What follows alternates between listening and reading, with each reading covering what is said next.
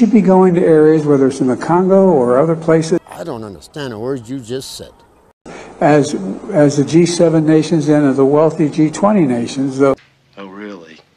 What you just said is one of the most insanely idiotic things I have ever heard.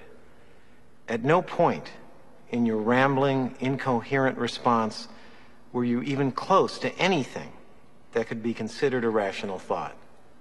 Everyone in this room is now dumber for having listened to it.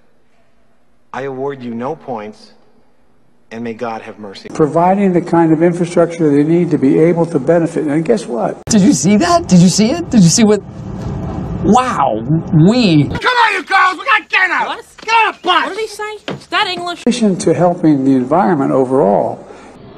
In addition to helping the environment overall.